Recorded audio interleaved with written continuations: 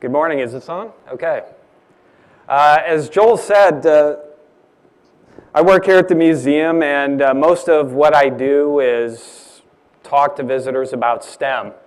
And I think that this museum, us as a society, we have a major problem. Understanding STEM is tough. It's a difficult concept: science, technology, engineering, and math. Do we have any people in the audience in those professions? Your schoolwork, your homework was probably really tough, right? So every day I come to work, I have that challenge. Make STEM accessible. Did anybody have a chance to answer the question on your name tag? Okay, how many of you answered that question in the positive? Okay, so not quite half of the room. And unfortunately, that's probably the case with a lot of our visitors. We have to get people excited about STEM disciplines. And to do that, one of the things we do is we introduce interesting design concepts and creative programs that help make STEM a little more accessible to them, to our normal visitors. Now, I'm going to use some note cards. Anybody have a problem with that?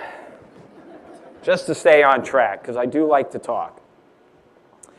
So Maureen already described or defined what STEM was. And as I said, we integrate art, or when I say art, so the A in STEAM stands for the arts. But when I say arts, I'm talking about a broad range of the creative arts. So visual and graphic design, drama, music, other sounds, other senses that we might use on a regular basis, but not necessarily think we'd be using in a museum about technology. And I think that is important to our visitors. They're not often expecting those types of experiences or these types of surroundings. And I think we've, as a museum, have really started doing a good job about that. So that's kind of what I'm going to talk about today is, how we bring the arts, the creative arts, design elements into not only our exhibitions, but our programs, the way we connect with people, things like that. One thing I thought I would do in advance is I thought I would talk or show you an example, an up-close example of one way that we creatively talk about a STEM concept. Now, we have astronauts here at the museum all the time. And what do you think the number one question an astronaut gets asked when they come to the museum? What was this one? How do they use the bathroom in space? It is the number one question astronauts get asked. Not just when they come to the museum, but when they go to dinner parties. So it's an idea that our visitors are interested in. It's an idea that our visitors can relate to. Everybody goes to the bathroom, okay? So we decided to take a creative route to teach what we earthbound individuals might think is a fairly simple concept, going to the bathroom. Most of us learned how to go to the bathroom, at least by their teens, right? So we think it's a fairly simple concept, but in the microgravity environment of space, you would be wrong. It's not terribly, easy to go to the bathroom in space. It's not terribly easy to make it a simple process. So what we decided to do is we decided to get people up close and personal to the concept of going to the bathroom in space.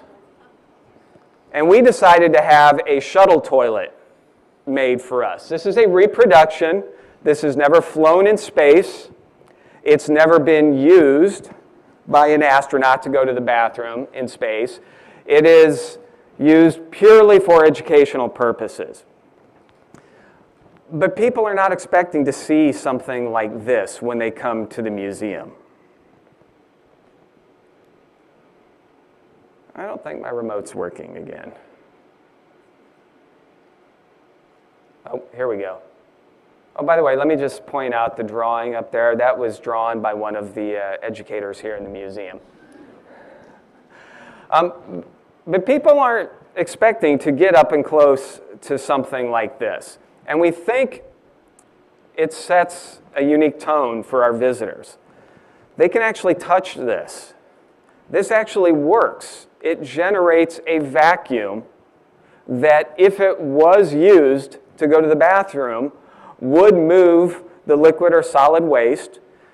We call it number 1 and number 2 here at the museum. I actually did an evaluation, and because we have a lot of international visitors, so I wanted to think of some ways to speak about fecal matter and liquid waste, urine, in a, I guess, a friendlier, more social way. So I tested, do our visitors, national and international, do they understand what we mean when we say number 1 and number 2? I was shocked that the majority of our visitors, more than 90% of those people evaluated, and I evaluated more than 100 people from lots of different countries, they understood what number 1 and number 2 meant. That was actually surprising to me. So we do use the term number 1 and number 2. But this is a unique instrument, and this was made available to us by the company that developed this mock-up of the midsection. And when we're not using it as an educational device, it actually sits inside the mock-up in its actual space where it would be on the shuttle. So when we're not using it as an educational object, people can see it in the middeck, and they can visualize what it would have been like for astronauts to go to the bathroom in space. Now, I was told that I could talk for 30 or 40 minutes about the toilet. You all would be fine about that, right?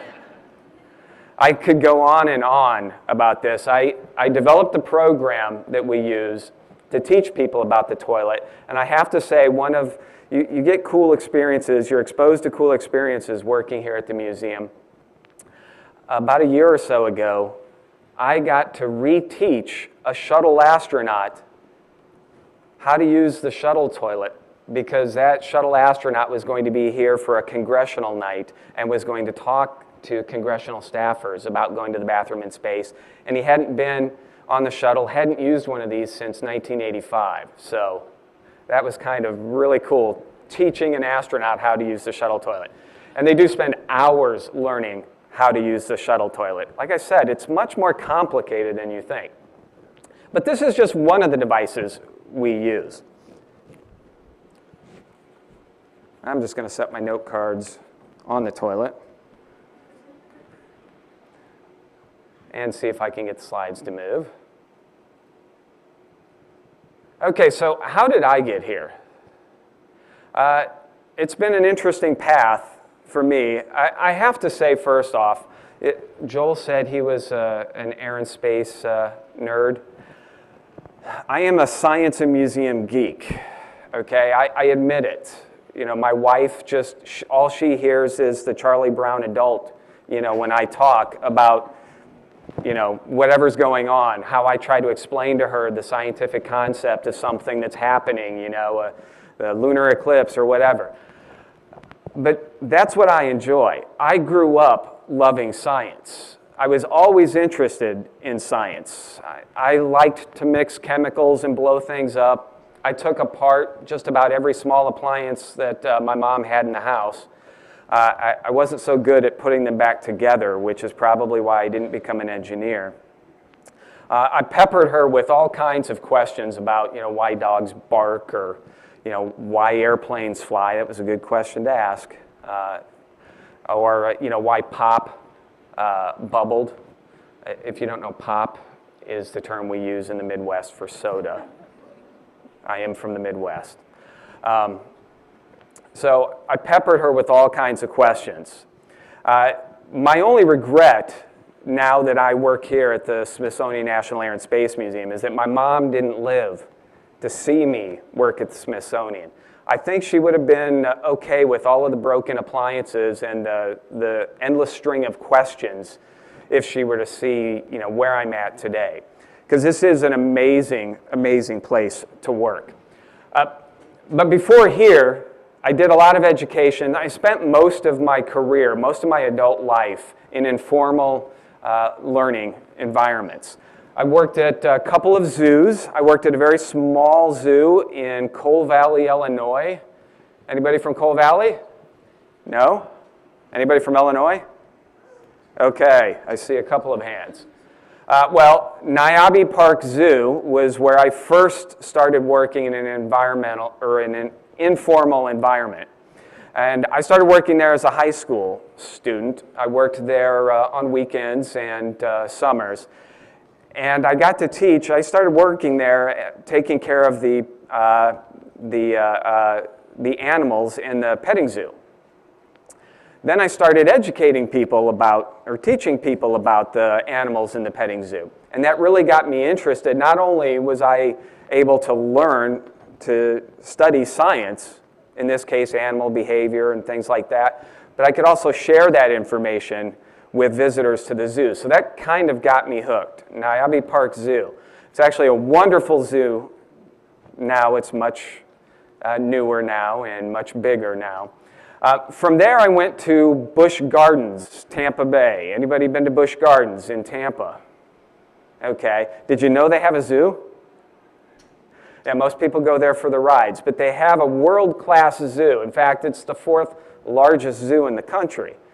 And I taught people about animals there. After that, I graduated from college with a degree in zoology, surprisingly enough, and a degree in mathematics. And I went to work at the Museum of Science and Industry in Tampa. And that's really where I cultivated my jack of all trades as far as science goes. I haven't really used zoology in quite a while since I worked at Busch Gardens, but I have become good at lots of different sciences, including aerospace engineering, which I teach here. But I spent several years at the Museum of Science and Industry as the extended programs manager, and I brought in school groups from all over the country to the Museum of Science and Industry, and we taught them about many different things. From there, I went to the Orlando Science Center, so I didn't move too far. I spent a few years there at the Orlando Science Center as the director of lifelong learning. So I was responsible for developing all of the programs that the education department created and offered to the general public. After the Orlando Science Center, I had a few years at the National Museum of American History, one of the Smithsonian museums. Anybody been there? Okay, good.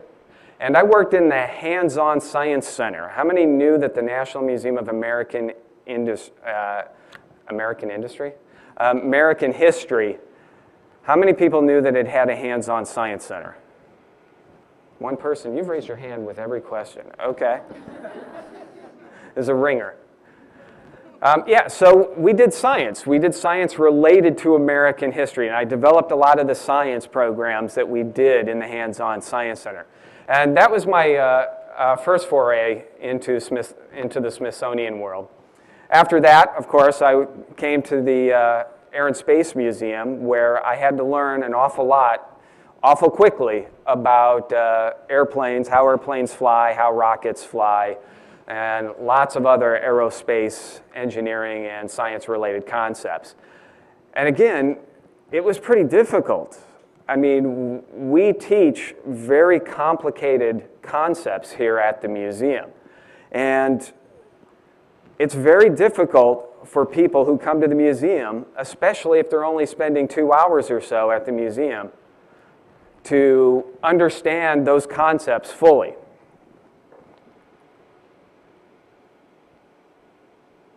No? Oh. It worked too fast for me.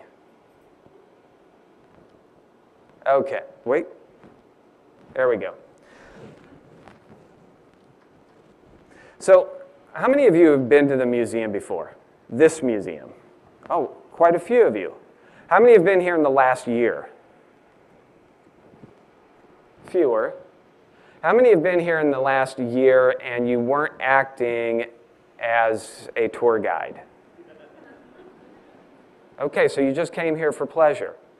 Okay, well, like most of our visitors, that's what they do. I mean, we are one of the museums that every 8th grade class has to come see when they come to Washington, D.C. Our visitors are interested in air and space. Some aren't. Some are just checking items, objects off the list. Okay, saw the Spirit of St. Louis, saw the Wright Flyer. They come with different motivations for being here. They come with different histories and experiences. They're young, they're old, they're local. They come from national and international destinations. So we've got a lot of work to try to connect with all of those different personalities and experiences and engaging them in science concepts. Like I said, it's a tough job. How do our visitors learn? We're always wondering that. We're always wondering, how do we engage them? How do we connect with them? So we use a lot of learning theories here at the museum. Anybody ever heard of multiple intelligences? Okay. We consider extrinsic versus intrinsic motivations. We scaffold a lot of our programs. The Smithsonian has developed a new way in which we're looking at people's interests. It's called IPOP. Anybody heard of IPOP? I know some of our staff have probably heard about it. But it takes into consideration visitors' interests in, say, ideas or people or objects or the physical. And it takes into consideration all of those interests when we're trying to design an exhibition like the Moving Beyond Earth Gallery or developing an educational program like some of the programs you got to experience today. And when we get that correct, I'm going backwards here, I think. Okay. And when we get that correct, when we put all of those learning theories into practice, how do we engage the visitors? We do it several different ways. First, we develop creative environments. So you're sitting in a creative environment right now. I think this Moving Beyond Earth exhibition is pretty amazing, don't you? I mean, it gives me the feel of being in space. And it's very difficult to get people to feel like they're in a microgravity environment. Although we have had visitors ask us where the microgravity room was. I think there are some visitor services folks here that can attest to that. So we develop unique environments. I have a few of the unique environments that we've developed, including the Moving Beyond Earth, on the screen. Top left is our Pioneers of Flight. These are all fairly new exhibitions where we've really started to hone our skills at, including design concepts in the development of exhibitions. So Pioneers of Flight, we have an area inside there where a lot of the ideas are presented in environments where you would naturally see the artifacts. So we have a dock in there, and we've put artifacts in the dock. We've got an area for early childhood development where we do a lot of puppet shows and story times. All of these things are created in the exhibition, not as an afterthought, but before the exhibit opened up. In addition, we use other environments and other design concepts. The bottom right-hand corner, you can see, this is the exhibition right above us, Time and Navigation. There is a lot of setting that was developed inside there. There's a ship inside Time and Navigation that's wonderful, and again, inside that ship, we've put a lot of artifacts, just like the mid-deck over here, where we've housed a lot of artifacts. We could just put them in a glass case, but why? You know, let's make people feel like they're in a special place. Let's get them thinking creatively. Let's put our artifacts on display creatively. The one thing I like in Time and Navigation is we talk about the concept of time and navigation by using actors. So if you get a chance after we're done here this morning, if you go up to Time and Navigation and sit there and watch it, this is like a little movie. And we have actors talking to each other about the importance of navigational instruments and the use of time in navigation. And it's quite informative. One of the things that I've been talking about that we do an awful lot, and I'm going to focus on the How Things Fly gallery because that's what I do. I teach people about how things fly. And I was heavily involved in the design of How Things Fly, the redesign of How Things Fly, I should say. I'm going to talk about some of the design elements that we have in How Things Fly. Did anybody get a chance to go into How Things Fly? Great. Not as many as I would have liked, but maybe on your way out you can stop in. It is our premier hands-on exhibition. So it's very light on artifacts, but it is heavy on hands-on. And the success of that gallery has actually led us to rethink the way we do exhibitions. You'll notice there are a lot of things in here that are hands-on. Well, that's because of the success of the How Things Fly gallery, which opened in 1996. But if you had gone in there, you might have noticed some of the design elements that we used in the gallery. There's a big 747, looks like it's tie-dyed, on the south wall of How Things Fly. It's a beautiful work of art. You know, it's gorgeous, it's really big, it takes up most of the south wall. But it's not just a pretty picture. It actually helps explain pressure changes on aircraft in flight.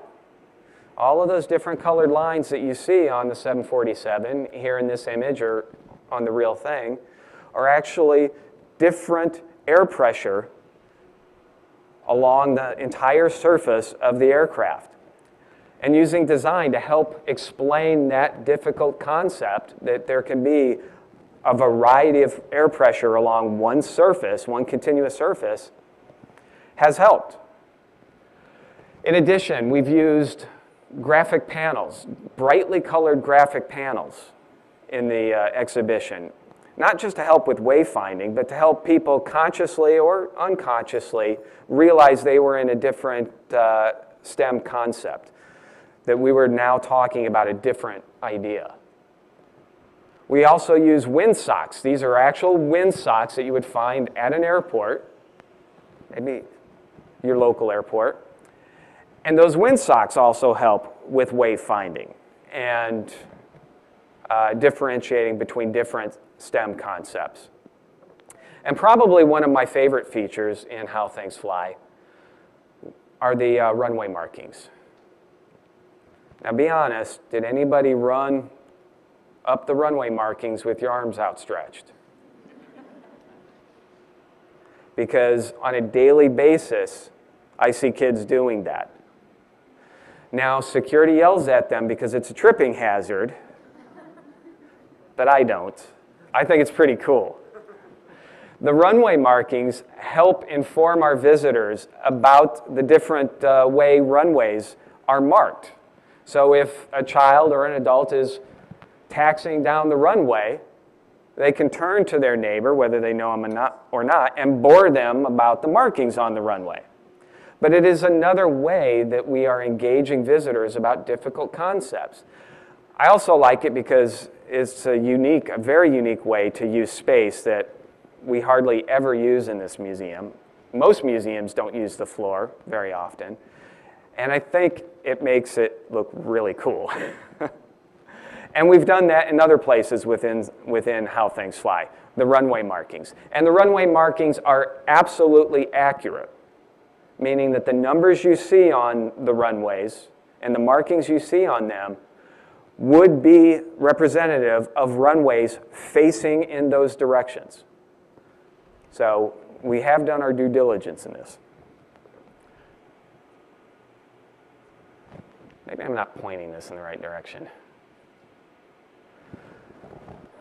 I was hoping to have the design hangar finished for you all.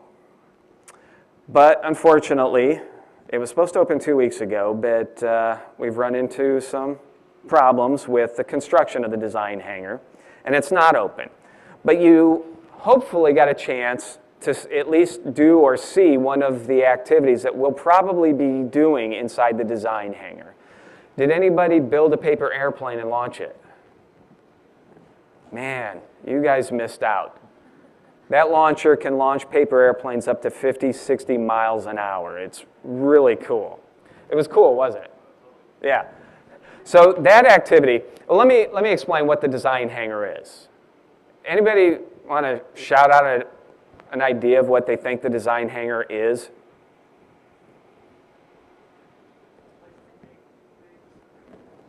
Excellent. Have you all ever heard of maker spaces?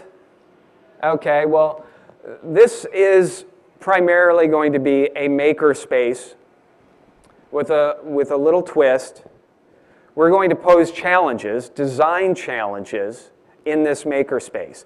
We're not going to have any constraints on how they meet these design challenges or whether or not they can meet them, but we are going to allow visitors to make things, to attempt to complete these design challenges. So, in fact, they may be asked to build a paper airplane that can fly a really long distance or do loop-de-loops. We'll give them all kinds of materials. So, what'd you build your paper airplane out of? Just regular paper? Regular paper. But we might provide tissue paper, aluminum foil. We'll provide tape. We'll allow them to create their own design. And that's important because they're not just learning about the concept. They are actually engaged in creative thinking. They're using critical thinking to solve these problems. They're asking themselves, if I use tissue paper and the launcher launches my airplane at 50 miles an hour, is my tissue paper airplane going to hold up? Probably not. Okay? So they'll be challenged to think in different ways. Take into consideration the environment that they're working in. What do they need to do to be successful? We'll also encourage them to collaborate with each other. That's a lot of things that businesses wish people coming into, the work world would have more experience in, collaborating with fellow staff members. Well, we're going to encourage collaboration in the design hangar. And since a lot of you didn't get to see,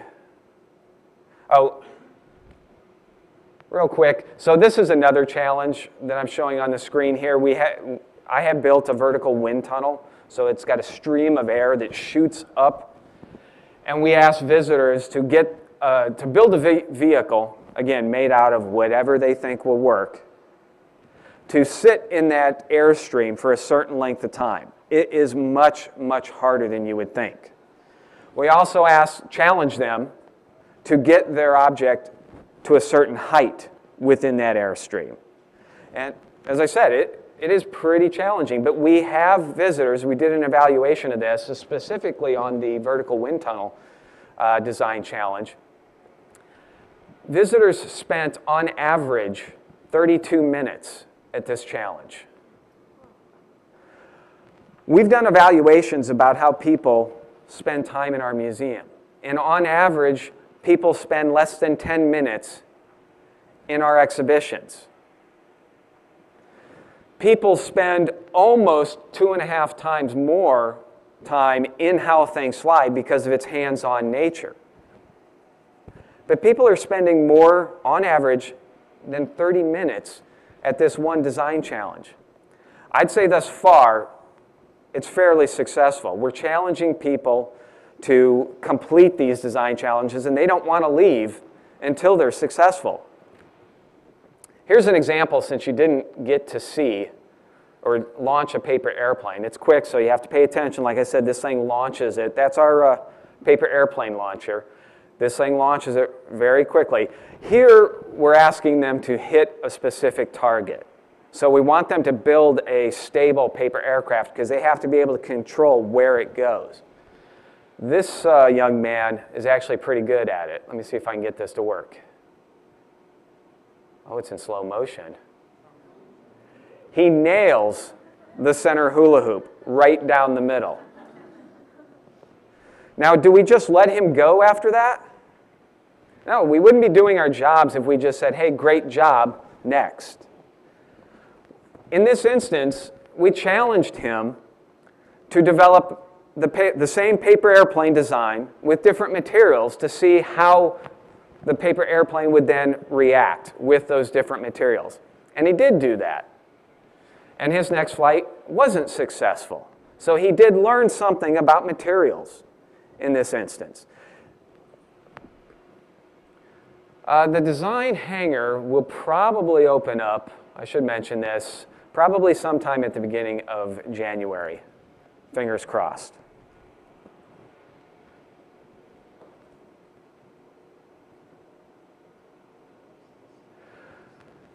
In addition to creative exhibitions and creative spaces within those exhibitions, the Education Department does a lot of planning for creative programs. I've just got a few examples of what we offer to the general public. We bring in dancers. And we relate that to STEM concepts. We relate that to cultural concepts. But again, it's one of those activities or opportunities that a visitor coming to the National Air and Space Museum would not be thinking about when they come in here. We have kite flying inside the museum. Now you may think, okay, well I would expect to see kites in the museum, but kite flying or kite dancing? We do kite dancing in the museum. We also do musical performances. Anybody see the video of the United States Air Force Band at the Udvar Hazy Center? Was that not inspirational? I kind of teared up. I think maybe there was dust in the museum that day or something, but I kind of teared up. But it brought out an emotion in me that I wasn't expecting standing around all of those artifacts. We use music quite often in our family days. And it's just another way in which we engage our visitors about scientific concepts. And of course, hands-on demonstrations and programs. So you did a bunch of object-based hands-on programs out there. And those are really, really crucial in helping visitors understand these complicated concepts. Our hands-on programming first started in the How Things Fly gallery, of course, where today we still do hands-on demonstrations about the forces of flight. We do a paper airplane contest daily in there. We talk about the Wright brothers. We've made the story of the Wright brothers a hands-on program where people can put themselves in the place of the Wright brothers and try to figure out how the Wright brothers overcame all of those obstacles to build the first sustained, powered and controlled aircraft. And our hands-on demonstrations are very popular. And I know you already applauded for our explainers, but I can't go through today without saying how excellent our explainer corps is. As Maureen said, they're made up of high school and college kids, and they spend hundreds of hours learning all of these complicated STEM concepts, hundreds of hours before we put them out there, bless you, in front of the audience, in front of visitors. And they do a wonderful job, don't they? I've taken groups of teachers to a discovery station like you did this morning. And the explainer has done the discovery station, brought out all kinds of objects, engaged the visitors for several minutes, and then I've left with the teachers. These are all science teachers. And I've asked them, what do you think that person does for a living? They said, oh, well, obviously they're in education, probably a high school science teacher. I'm like, well, you're partly right. They're in high school. But they're high school students, not teacher. That's the kind of phenomenal job that they do in helping us engage our visitors. Some other ways we do creative programs. Like I said, we use drama. We bring in actors to portray famous historical people. Phoebe Waterman-Haas, Galileo. Galileo never looked so good. He was under house arrest, but we got him out for this. We develop theatrical programs. So you can see we bring in actors to do actual science theater. We've done science theater from this stage, where we talk about being an engineer on the shuttle program and what it took to design, engineer the shuttle. And we get the kids in the audience to be part of that experience. And we do puppet shows. Now, puppets make me a little nervous. I don't know about you, but our audience loves puppets. In fact, I think our director loves puppets. The puppets do a wonderful job of getting kids excited, again, about a very complicated topic. And so we do them quite often. Actually, the woman in charge of our puppet program just walked in. She's also the person who drew that astronaut on the toilet. Let's give Diane a hand.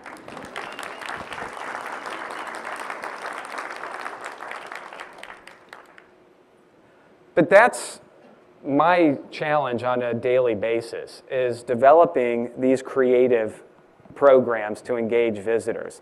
It's my job on a daily basis to train the explainers, to educate the explainers so they can go out and engage our visitors. It's a challenge that sometimes it's more difficult than others, but it is incredibly fulfilling.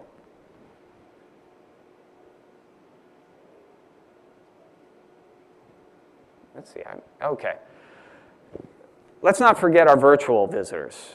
We get 7 to 10 million visitors at the museum, physical space, annually. But we get many more than that virtually. So we can't ignore the virtual visitor when it comes to introducing the A into STEM and providing them with STEAM experiences.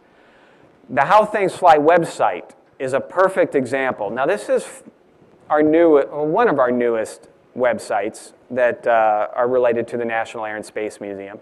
And I was heavily involved in the development of the website. And I do have to say that the American Alliance of Museums did award the How Things Fly website with an award for online presence. That was in 2012. So it's only been up for a couple of years. But we had a big challenge. You know, we couldn't physically interact with our visitors. We had to use a website to foster the same experiences that an incredibly hands-on website does. And that was a challenge. But I think we were successful. We included design and visual graphic elements in the development of the website. There are simple and fairly complex computer activities that visitors can do. So you can change the diameter of a tube to see how fluid pressure changes over the length of that tube. Or you can test fly an F-4U World War II Corsair to see how control surfaces work. Or you can build a sort of a chimera of an aircraft combining historic parts of historic aircraft to build one aircraft to fly to a specific height or a specific speed. And we feel that the website has been incredibly popular. In fact, there's one design element of the website that was more successful than I ever dreamed possible, and again, it's because of the explainers. Part of that website is called Ask an Explainer, and it allows visitors to submit questions related to air and space topics to our explainers, our high school and college age explainers. And these explainers research the information for the visitor. They engage with industry engineers and business professionals and curators to figure out the answers. So we're not only helping inform the visitor, the virtual visitor, but we're actually training explainers on how to do research, how to write, things like that. And that information that visitors submit to Ask an Explainer helps build the content of the website. So on a daily basis, the content of the website grows because of the help of our visitors. And it has been incredibly popular. We weren't sure how many people would submit questions to this website, and it turns out that we receive several hundred questions a year through the website. It's actually more than we were set up to handle, but I think we're getting a grasp on it.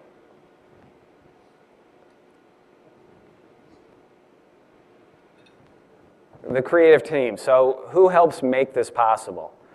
Well, I have to give a hand out to the designers, the physical designers and the virtual designers.